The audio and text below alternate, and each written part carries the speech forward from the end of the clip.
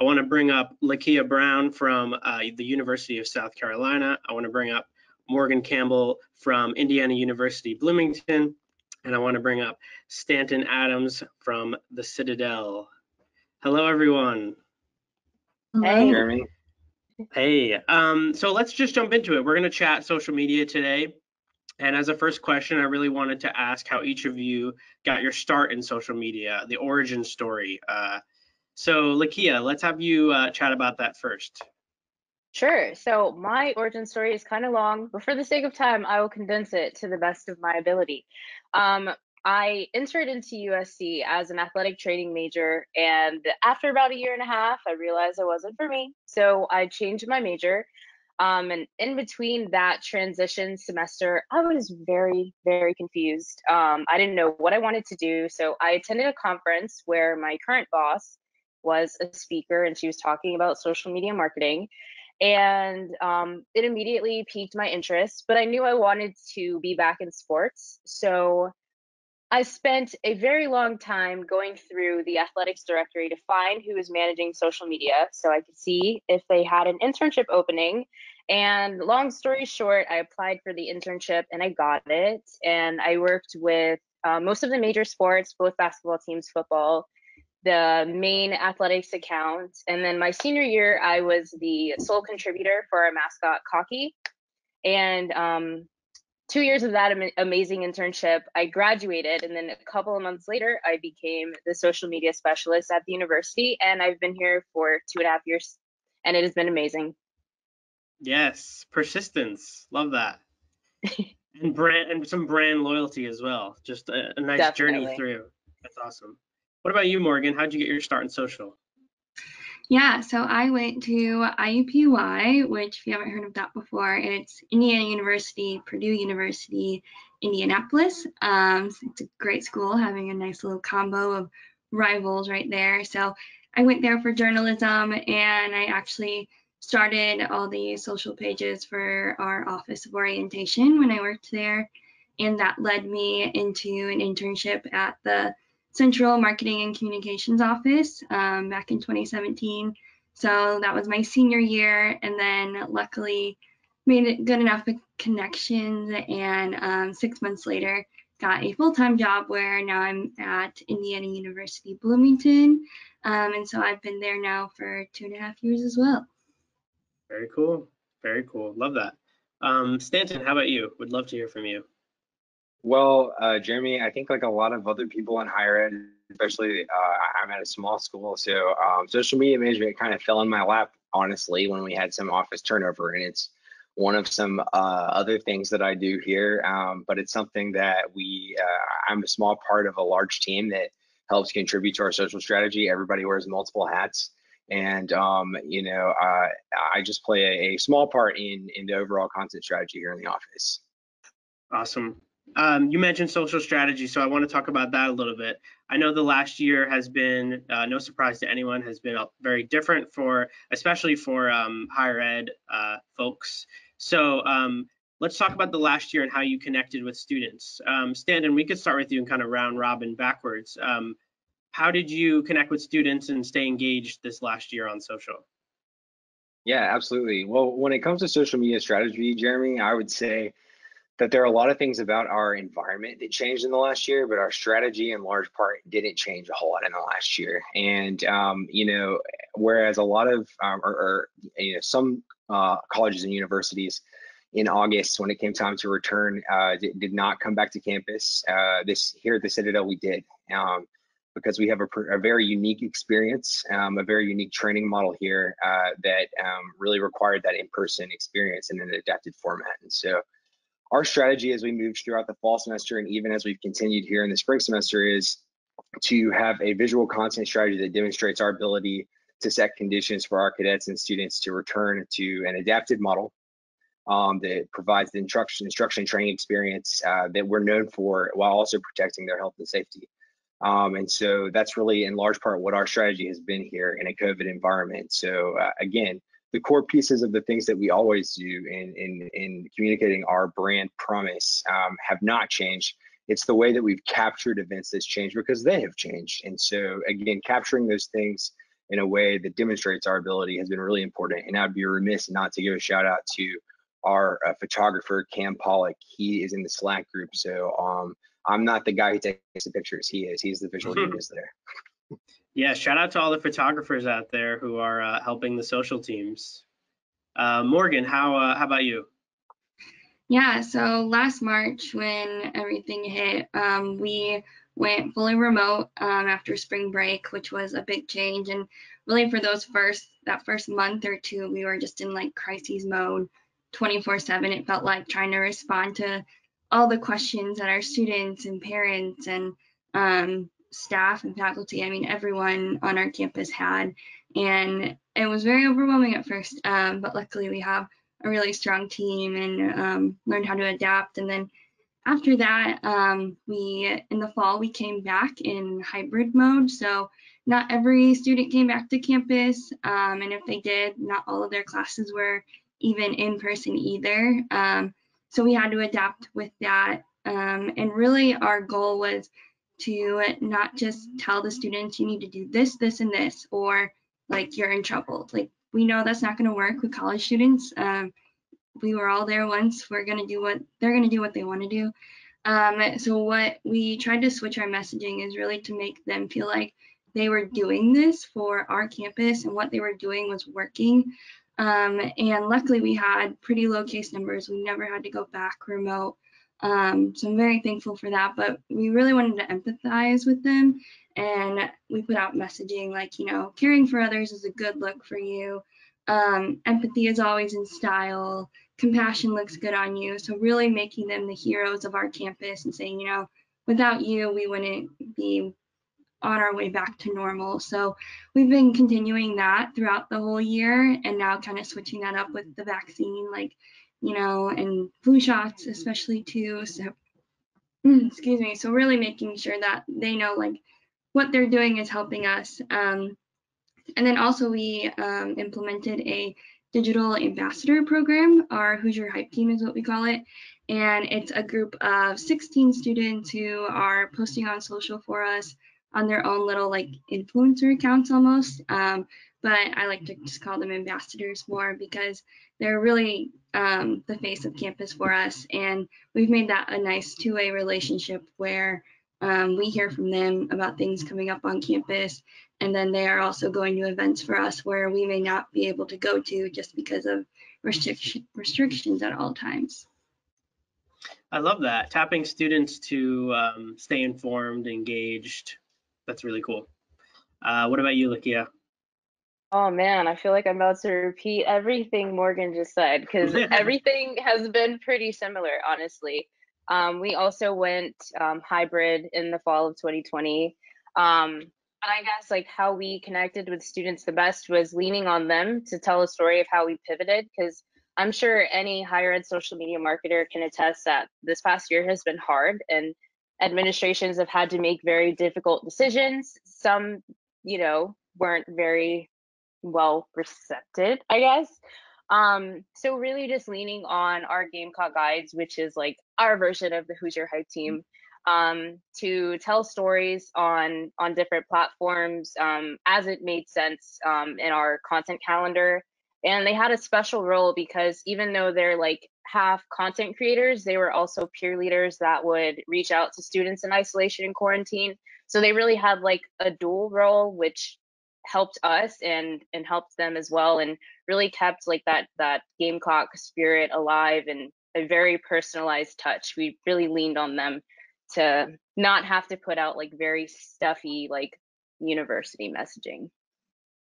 Right. Love that. I wanted to talk about, you mentioned content calendars, and I know as social media managers, we talk about content, we talk about planning. There are all these tools that come to mind and different tools that each brand and team uses.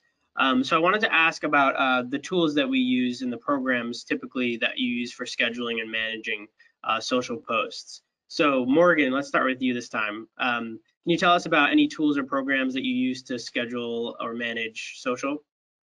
Yeah, so our team, we're a big fan of Sprout Social, and that has really been like the core everything we do and where we go to. So it's a great scheduling tool, but it's also great for our analytics, and it has an asset library piece as well. So instead of always uploading the same graphics or the same text throughout the semester, we can go to that and it's right there for us, ready to go, and we can schedule it out. And it has a great calendar feature where we can put notes on there. So like yesterday was a wellness day where students got the day off, so we can put that on our calendar, make sure that we remember that that's coming up so we can start planning ahead. And like I said, it has analytics and also a great listening tool. And so we've been able to track a lot of great sentiment. Not always great, I should say, but the sentiment we get is a great volume. And so that has really helped us connect with our leadership and let them know, like, this is how our students are feeling, or this is how our staff is feeling right now. Here's positive, here's negative, maybe neutral, where we don't have to worry about it just yet. But know that it's coming on the horizon. So Sprout has been a really great tool, and I'll also say we use Canva a lot, and not just for like their templates, but because we have a large group of student interns, we have 4 altogether, and Adobe doesn't always work on their laptops. It slows down their laptops and they're not able to come into our office. They don't have all the amenities that they would usually get. So with Canva, we're able to really collaborate on designs, go in there really quickly, approve or change things around when we need to. So that's been such a great tool for us this past year with our interns and just with our team, because just the ease of access of it has been great. Cool. I wanted to ask a follow-up question about Canva. I've heard and seen stuff myself about Canva being like really easy for graphic design and stuff like that. Are these interns graphic designers as well? Do you have graphic designers that you work with that don't use Canva, or maybe your graphic designers are using Canva? Yeah, so our graphic designers we did like a little workshop between our full-time graphic designer and our interns where they went through the basics of different design elements and assets.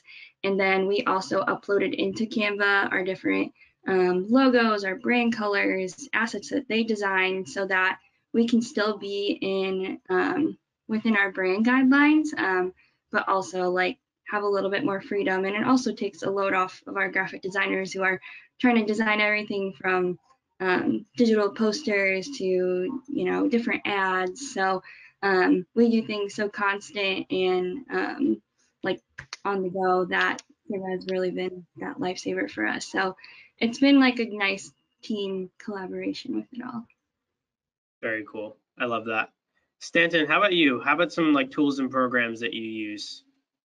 Well, we also use Sprout Social for our social media management. I love that tool. It has, again, just like Morgan was saying, I won't repeat everything she said, but we use all the same tools in Sprout Social.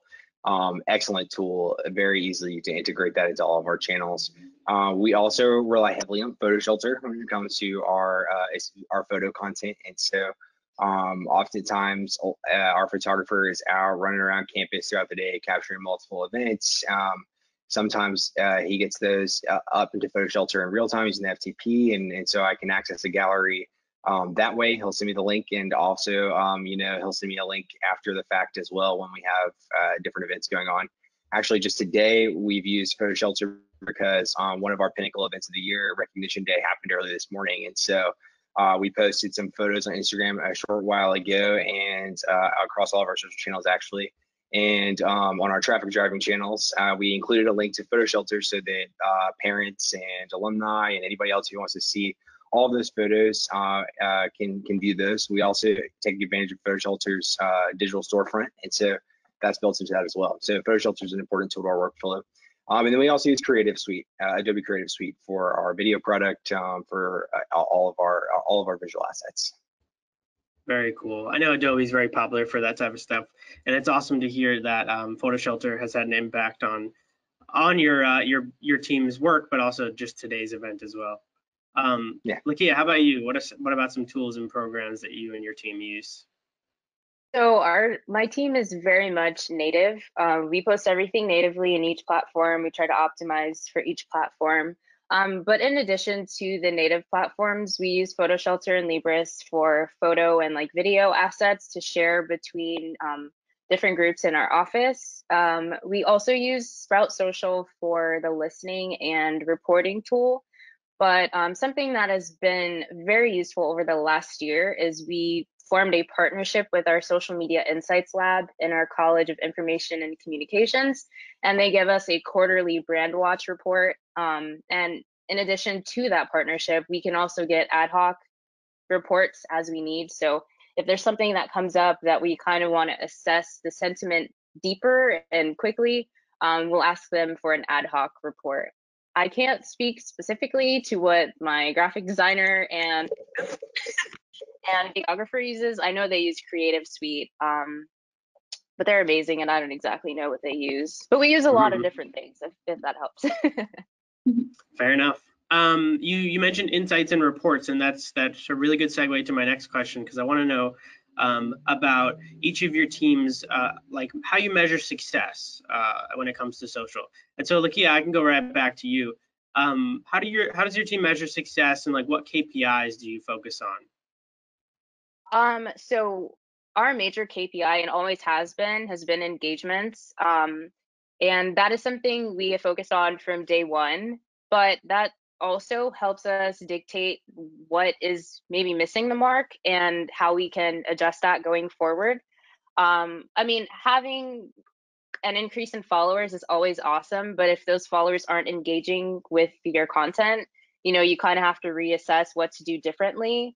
But I will say we have kind of prioritized special engagements, so like saves and shares on Instagram, quote tweets on Twitter, all of those like non-likes and reactions and stuff. We try to get a deeper look at those and see how people are spreading our content far and wide. Yeah, I've heard a lot more people jump in on the saves as important analytics to look at on Instagram specifically. So I love that. Morgan, how about you? Yeah, I definitely agree with Lakia. We look at engagements for sure. And one of the main pieces of engagement, I'll say two. One thing when we, especially at the beginning of March last year, things that we post on Facebook, honestly, the reactions have been a really great way for us to figure out, like, people are interacting with it, but how are they interacting with it? And if we get like more angry reactions over maybe a like or a love or whatever, that'll help us like go back to our leadership and be like, this has been kind of a negative response. Like, what can we do? Or is there anything else we can add to this to help kind of relieve those feelings? And we've also, in the past year, really looked into more with comments and direct messages. So that's been where we've been, like I said, with the reactions, where we've been able to tell, like, our audience is reading it, they're seeing it, but how are they, how is this sitting with them? Like, how do they feel that we're going back in the fall, but it's still like a hybrid version, or that, commencement's happening, but we can't have their families there because of health and safety guidelines. So we've really been trying to interact with our audience more, because there are a lot of times where they start out mad in the comment sections, or they send us a really angry direct message, and after talking it through with them and trying to figure out like what's wrong and maybe there's another way we can like alleviate that, then they end up having a better feeling about us afterwards. And then also with comments and direct messages, it's kind of like a little trick in Instagram that, they'll start seeing our content more in their timeline. So then they may start engaging with it more in the future after we have that conversation with them in their inbox. So really having those more personal connections have been our priority this past year. Yeah, and social media managers, I think y'all agree with me, we're often a member of the support team as well, with direct messages and comments. So that is definitely important to focus on, interacting directly with fans and followers. Stanton, how about you? For our team, it's engagement and engagement rate all day, every day. For me, the most important thing for us to track and monitor is the meaningful engagements that we're receiving on the content that we're producing. And like both Morgan and Lakia have said, a lot of times that takes stop, think, assess, reassess, reproduce.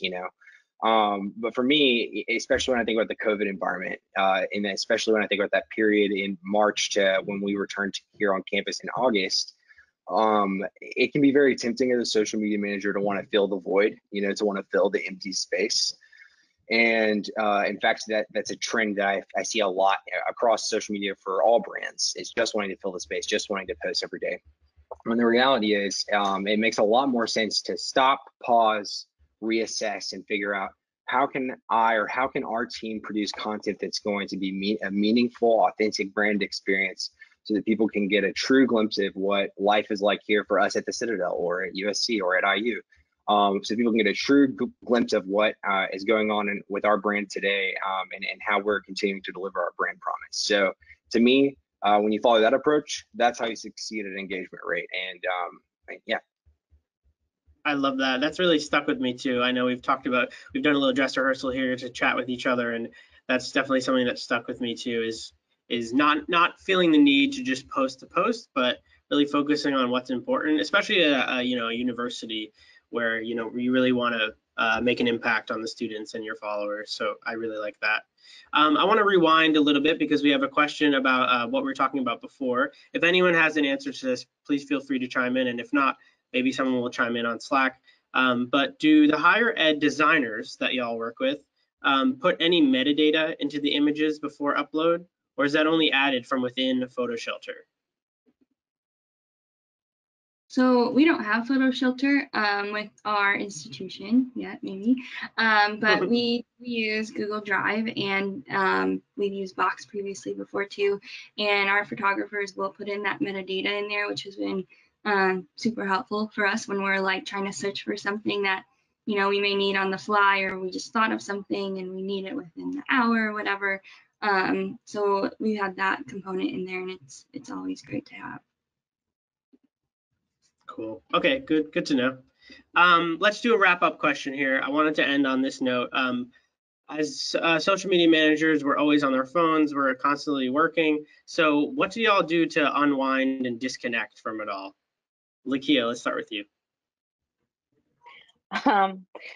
Yikes. Well, disconnecting is not my strong suit exactly.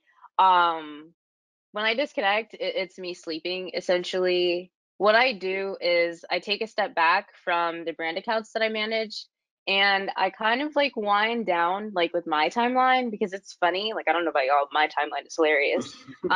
So I just kind of wind down that way, and it hasn't always been this way, but like having been here by myself, like I can't have conversations with my cat, so I'm still having conversations with people online. And that has been helpful for me, like navigating this like work from home period. But the short answer is to disconnect, I sleep. Other than that, I'm on my phone. And yeah. I think we can relate. Morgan, how about you? Yeah, I wish I could tell you, I do yoga and I bike and I go hiking all the time. I would totally be lying. Yeah, I mean, I'm with Lakia. I'm on Twitter a lot on my own timeline, just connecting with people who are also in the same boat, because then it kind of makes me feel better. Like, okay, not the only one. I can get through this. But I also resort to watching TV a lot, because it's like one way where, I'm still present in the day, but I can disconnect and watch like funny, lighthearted content and not get yelled at by a student or a parent that day. That's been kind of my go-to this past year. Love that. How about you, Stanton? Yeah, I mean, it's hard, and I'm not naturally a disconnector, just to be honest. And so, especially when it's all like right here on my phone, on my watch, it's like constantly, it's very easy to just get caught up into it. Especially like both Lakia and Morgan said, when it's linked to your personal stuff. So to be totally honest with you, oftentimes I disconnect by force when my boyfriend takes my phone from me and like throws it on the other side of the room. But in all seriousness, disconnecting is really important. And what I've had to tell myself or remind myself is the comments are still there tomorrow. The messages are still there tomorrow. Of course, it's important to monitor, for things that can be urgent or emergencies, but in large part, everything can wait till tomorrow. And in order to be most effective at our job as social media managers and as marketers and as people in higher ed, we've got to disconnect so that we can continue to serve our population, in the best way possible.